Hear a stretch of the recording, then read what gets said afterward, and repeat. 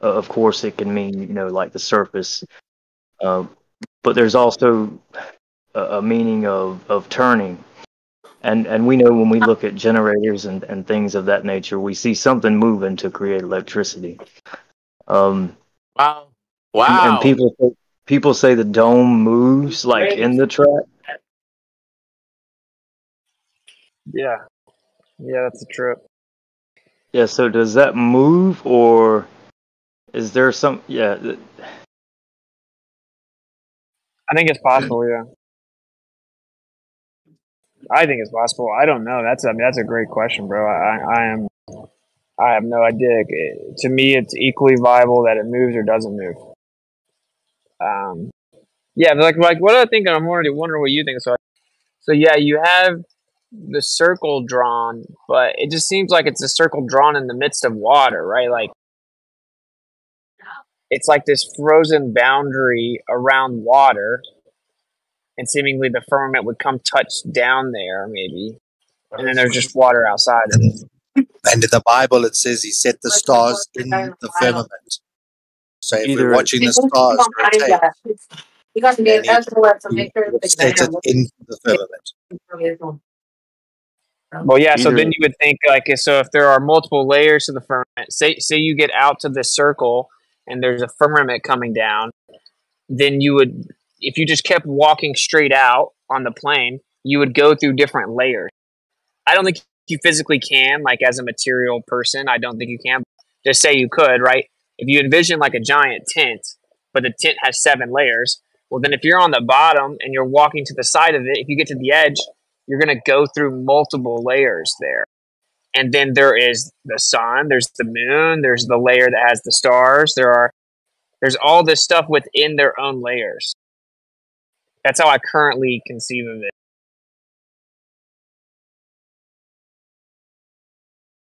I can be wrong. Biblically, there's a lot of layers. If you went into the Holy of Holies, you had to pass through the gate. You had to go through the truth. There was various doors that led till the Holy of Holies where the Ark of the Covenant was stored. So many times, biblically, there's layers. I've also seen the Jewish account of the 7 heavens, 7 firmaments. Yep. Oh, I mean, and the Babylonian depiction and the Hindu depiction. I mean, like the whole world knew, apparently, that there are 7 layers to the firmament. If you have the deepest spot, right? Let's say you're building something and you have the deepest spot, the face of the deepest spot, you're going to carve a circle in it. Now, for what purpose would you do that? Would you carve out a circle to keep the water in, or would you carve out a circle to put something in the track and to either seal it or make it so it could move in the track? So yeah, one of the last 2, I would guess. Yeah, that's what I would think. And then I think of, like the rotor and the stator and all of those things. But it's very interesting. Yeah, it is very interesting. Like, could the whole thing be moving, or something outside? Or is it optical? Either the rotor or the stator is moving and one is stationary. That's how it goes. So. Yeah, something's moving, right? I mean, there's there's movement. The question is, like, is the firmament itself moving, or is that basically like, is that like a fish tank? You know what I'm saying? Like, are things swimming through it? So like, either the whole fish tank would be moving, or things are swimming through it. Right. Yeah, just on that PowerPoint that you mentioned, or the creation of energy or electricity. When we refer to like AC, then there's often a moving part. But when it comes to DC power, such as like sunlight catching DC energy through solar panels or storing it in batteries, etc., DC is prevalent just inherently. So the same way that you have an electrostatic charge that gains 100 volts with each meter above the surface of the earth, that's DC current, and it's just intrinsically. But again, is it because something's moving above us that there's this intrinsic DC voltage? Interesting. So that's kind of where I'm at right now. Is we see all the motion in the sky. So there is some force. There's a force, and seemingly there's a central point of that force. If I apply it to like everything else I see, everything is the same geometry. It's the same thing. It's like the magnetic torus field. So then you have like the center point and everything moving around it. And I would say, I mean, maybe the throne is in the center, right? So like everything is, sorry if that's loud, everything is moving around the throne. And I guess with this application, the question would be, would the whole entire containment move around as well? I don't know, but Yeah, that's how I currently see it. I've seen someone postulating that the North Star Polaris is that point of rotation, which is why it is stationary while everything else moves around it. And then Polaris is directly above the North Pole. Something I was thinking about this week is why is the azimuthal equidistant map projected from the center outwards? So if you take the AE map, apparently all distances from center to the different countries are accurate, but then the width of the continents are slightly distorted. Someone's hot mic. ¿Qué quieres? I think it's in the back. Elbow your hot mic.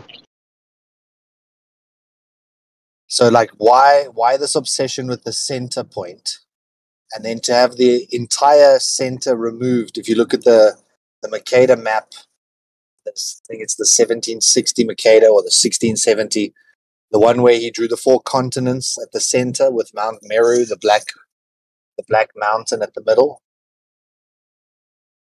When was that center removed from our maps?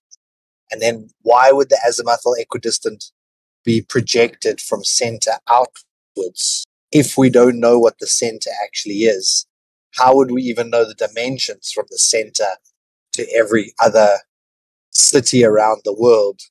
And why would you ever draw a map from the middle outwards?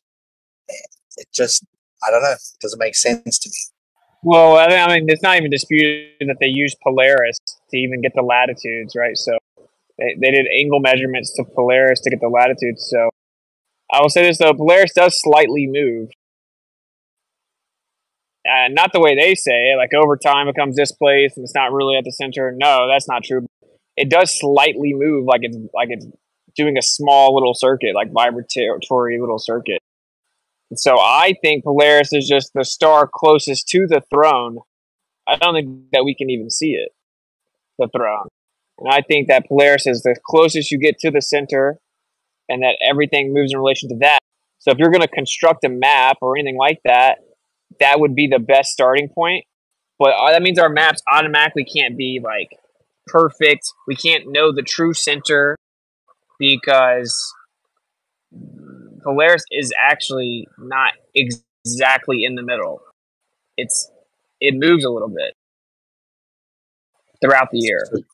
So do you think that they're using the GP ground position of Polaris as the center and then measuring supposedly to that calculated position? Do you think that there's still 4 continents at the center of the Earth? I think so, yeah. Now there's an argument that those got removed, like physically removed. I don't know. Like there's an argument that Garden got physically removed. That's the eastern portion of that. I don't know. I think there's definitely they're there personally. Because Mercator is the projection that most of us learned at school, and Mercator's map showed those 4 land masses at the center. And how hilarious is that? He's an acclaimed cartographer, so it's not like he was drawing an imaginary or a fictitious map. All of his other maps are taken as factual. But I literally have it hanging on my wall. The idea of a central mountain that all of our compasses are attracted to, and none of us actually march towards that central position, also baffles me. It's like when we know what's good for us, but we just don't do it. But then I've often wondered if it's spiritual, why we can't see those land masses anymore. Like, is it once we fell and we were no longer pure, and God kicked us out the garden, or Adam and Eve out the garden, were we then no?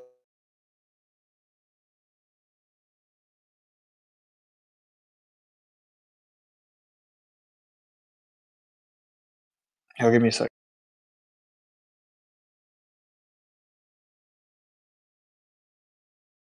That argument gets dismissed by ballers. They say Mercator might have had religious backgrounds and was probably drawing something that more matched a religious text. That's what they say.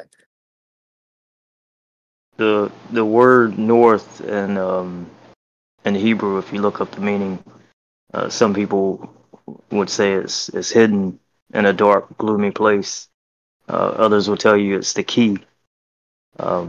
So it's very interesting when we look at these words and see what the meaning of them is. Yeah, the root of north is or, the or, and or normally referred to center, and then the southern, the contained portion inside of a south is the out, O-U-T. So the southern is the outer, and the northern, nor, is the inner. Like you said, there's a lot involved in these words. But the same way that there's that Iron Republic book that talks about traveling south, getting through the ice shelf, finding continents on the other side of the ice shelf that were way more advanced, and the book came out in the late 1800s. They were talking about cell phones and communicating wirelessly with people, and screens that had information being broadcast on them, all kinds of really futuristic stuff. There's also a book, I can't think of its name now, but it talks about sailing to the center, and there's actually a whirlpool at the center. And as they traveled inward, it started sort of sucking the boats down those four rivers that meet at the central point. That once you were caught in one of those riptides, that was it, your boat was finished. So anyone who travels northward eventually would crash or get shipwrecked. That could also be why we don't really know what is there. But I think it's quite evident that the early cartographers were using some sort of aerial travel to map the coastlines. Because if you've ever sailed next to a coastline that's quite jaggedy, appears quite straight when you're on the ocean level. But go in a plane, rise up a little bit, you can start to see the contours of the land. But now hot air balloons, the Chinese were using Chinese lanterns from 2,500 years ago. They were using heat to create lift. So the idea of a hot air balloon would have been a much smarter way for you to be able to map out the contours. Therefore, viewing the north from the air would have avoided any of that tidal or whirlpool challenges. Many years ago, I think someone did the some photography or long distance photography in South Carolina, and I think it was Myrtle Beach. That's one of the longest strands there is, I believe, that we have. It's like 50 miles or so, or longer maybe. You guys remember that? I don't know, but it sounds amazing.